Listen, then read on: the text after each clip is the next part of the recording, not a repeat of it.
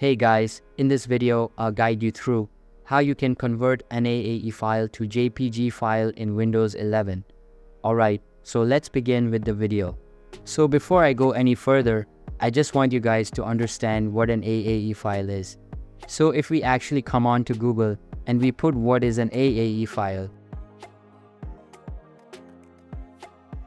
you can see that the description, it says that AAE is a file type found on iOS 8 and newer macOS 10.10 or later systems.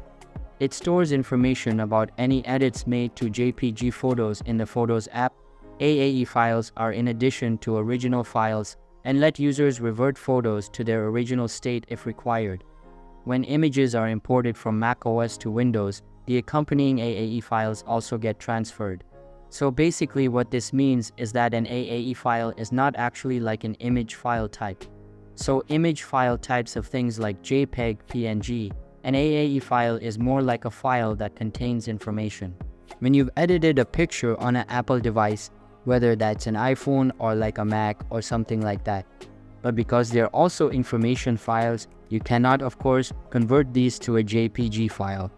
It's not like taking a Word document and trying to convert that to a photo. Of course, that's something you can't do because they are two different file types. So at the moment, there's no way to actually do this. The best way to do this, what I would recommend, is to import your photos using a different method. And what will happen is normally the JPG file gets sent across, but the AAE, which stands for Apple Aperture Edits, will not be transferred.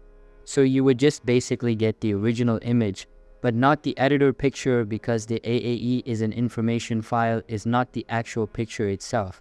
So if you do see any sort of converts online, don't trust them because they're not going to work, unfortunately. So I just wanted to put this out there to advise you guys that this is not something you can do, as an AAE file is just like an information document. It's not an actual photo file extension type. So that's basically how you can convert an AAE file to JPG file in Windows 11. So that's all for this video. If you find it helpful, consider subscribing and giving this big thumbs up. And I'll catch you in the next one.